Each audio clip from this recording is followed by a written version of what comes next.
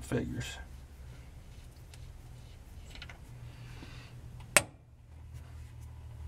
Wow, transmission's still full.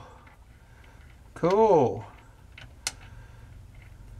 I don't have to fill him, just the ball house.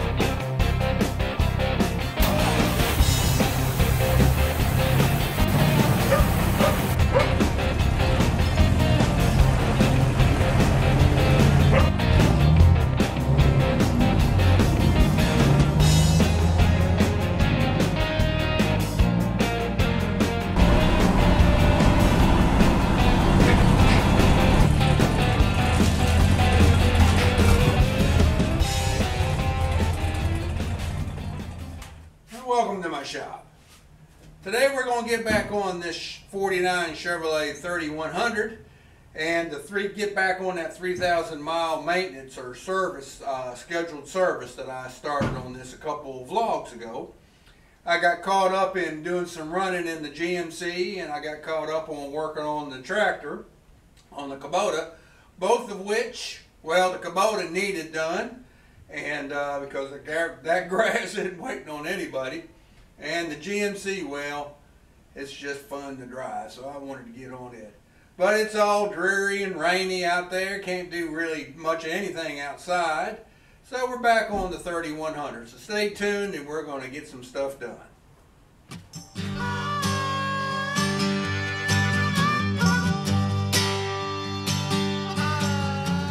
I'm in no hurry to crawl under it just yet, so I'm going to try to get stuff done that I can get done up top first here. Alright. And let's get him off.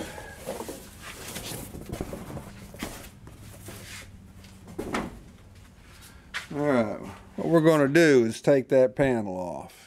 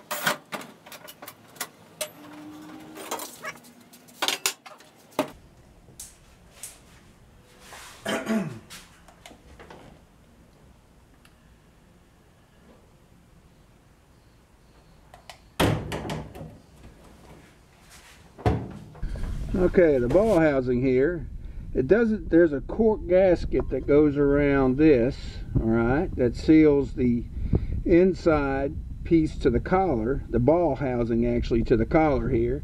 And I don't think it's so much leaking there. It is dripping some there, but I think it's leaking actually between the collar and the rear of the transmission. I didn't put any RTV or anything in it. I put it in dry. And what I'm going to do is I'm going to back these off. I'm going to take, I'll have to get under it here shortly. But I'm going to back it off. I'm going to loosen these here too. And I'm going to RTV both sides of that. Let it drain and dry. And then I'm going to RTV it and reseal it before, and then let it set overnight before I put anything in it. So anyway, that's the plan on that. And I guess I'm going to go ahead and loosen it, put a drain pan under there, loosen it, let it drain, and then I'm going to get on them rear brakes. Well, the rain's really coming down out there.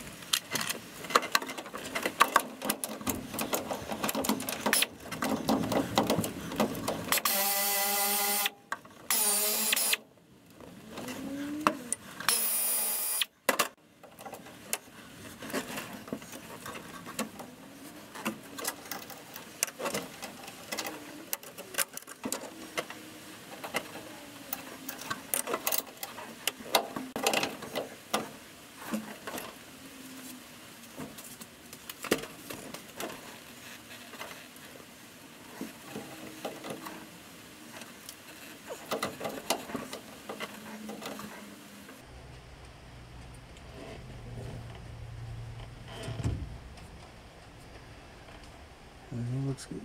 Okay.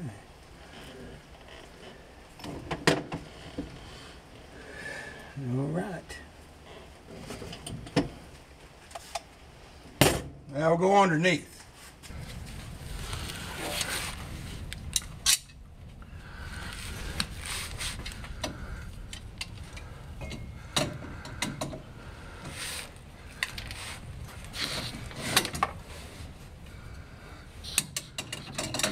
Should have broke that loose before I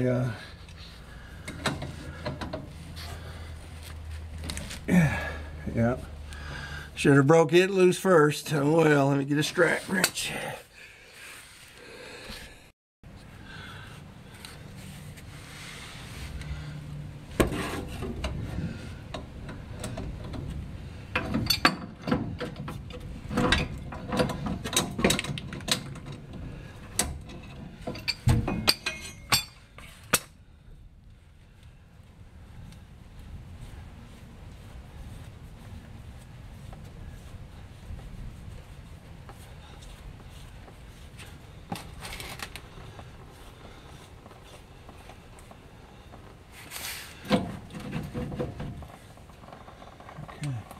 Well, there's a bunch dripping out, so that's kind of good. That means there was still some in there.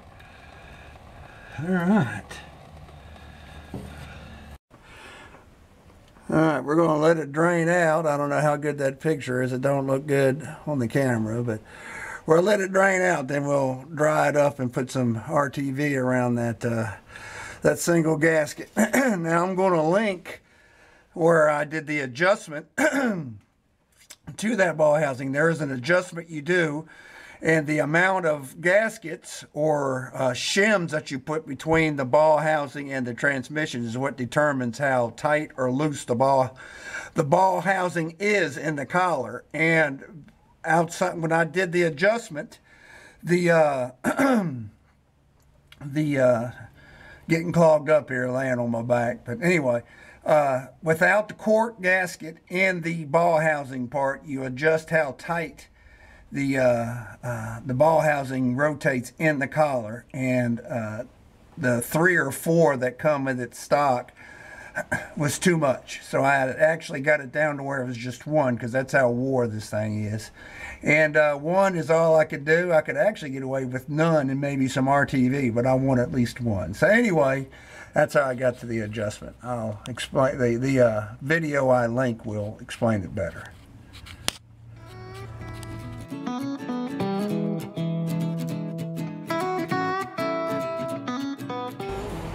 All right, I'm going to show a few things with my now cleaned up transmission. This is the ball housing that covers the U-joint inside like this.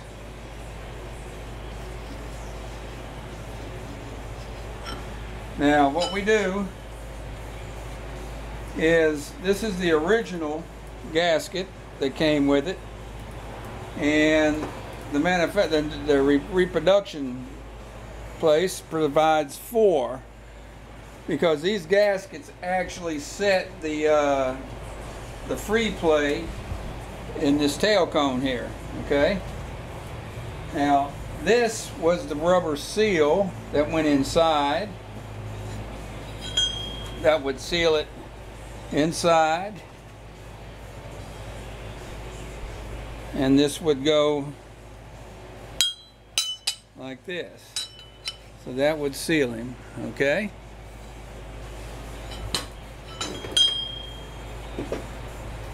that's the original gasket. The new one's cork. I don't know if I like it, but it does have the bevel in there like this does to fit, so I am going to replace it. Inside the housing, this secures the housing to the torque tube.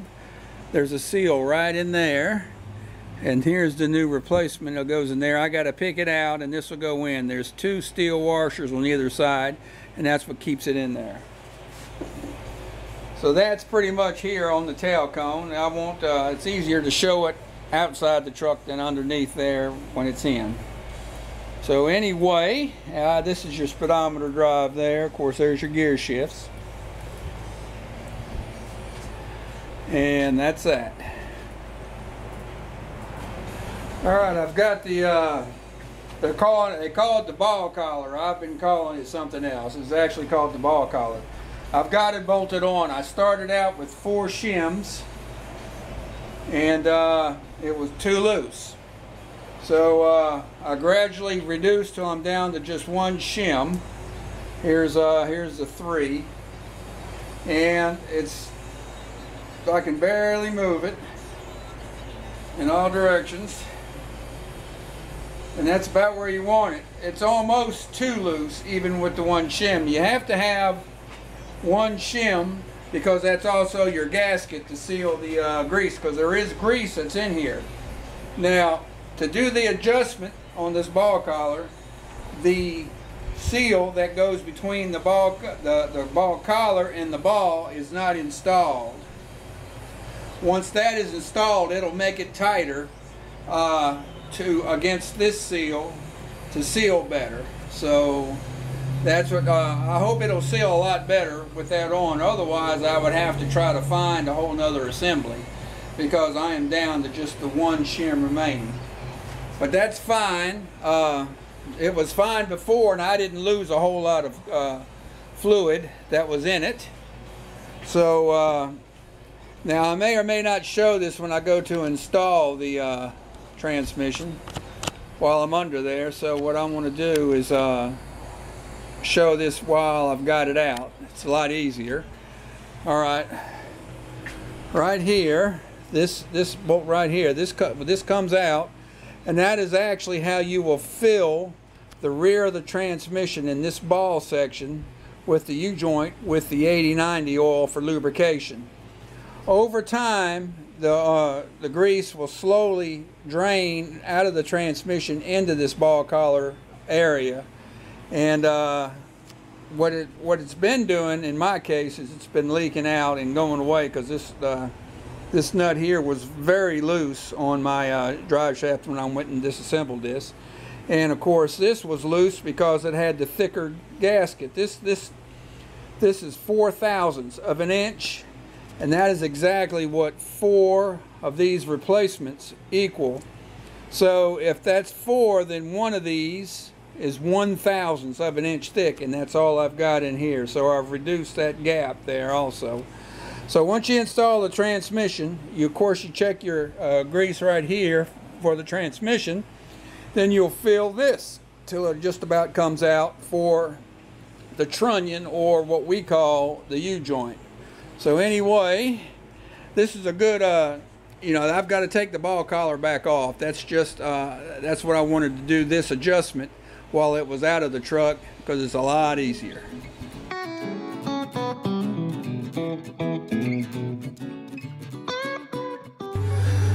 All right, I'm underneath here, and unfortunately, I got, the battery went dead. I thought I was recording, but anyway, I got it permatext, RTV, and all the way around. I have not filled it yet, so I'm gonna give it time to dry some, to set up before I do. But anyway, it was fun, and I'm still under here for the brakes too. Oh me.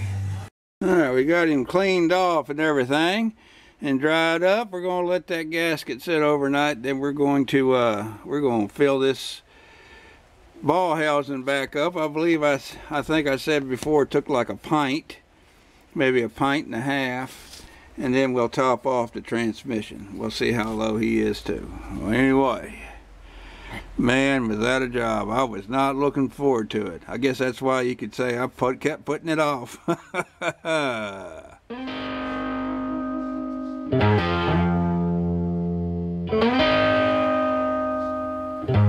Alright, time to fill this dude up.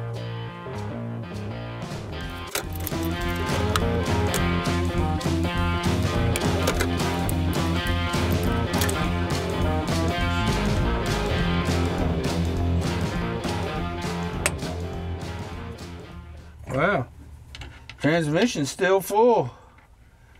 Cool.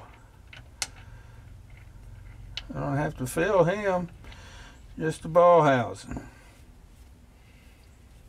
I don't know if the video picked it up, but it was pouring out. And that's what you want. I just ain't feeling going underneath here today. There we go.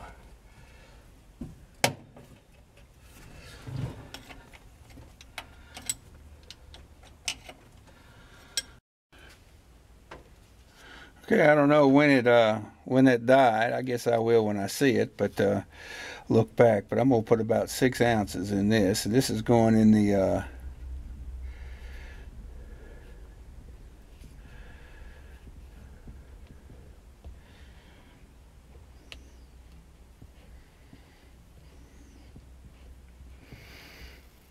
ball housing. Ah.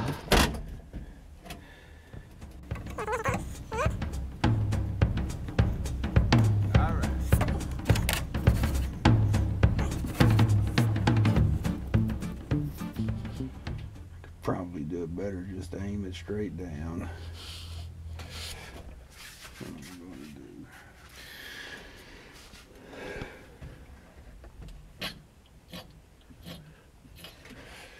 do? Alright. Much messes I was making. That's probably the way to go. Alright. What did I put in there?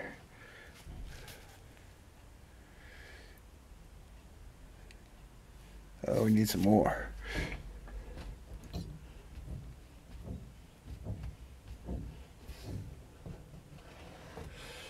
Okay.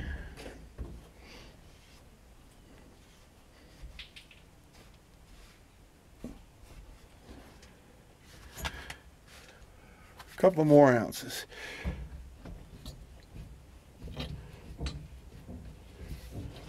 All right, that should do it. I wanted 6 ounces in there.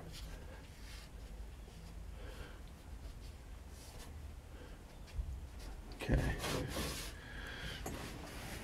All right. I'm glad to get this little procedure done and over with.